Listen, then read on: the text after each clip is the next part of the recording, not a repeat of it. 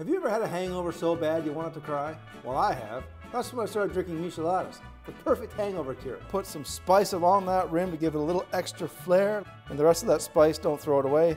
Pour it in the glass. Dash of Tabasco sauce. Now here we go with the flavor. Here we go. Dash of Worcestershire sauce. A dash of soy sauce. Bloop.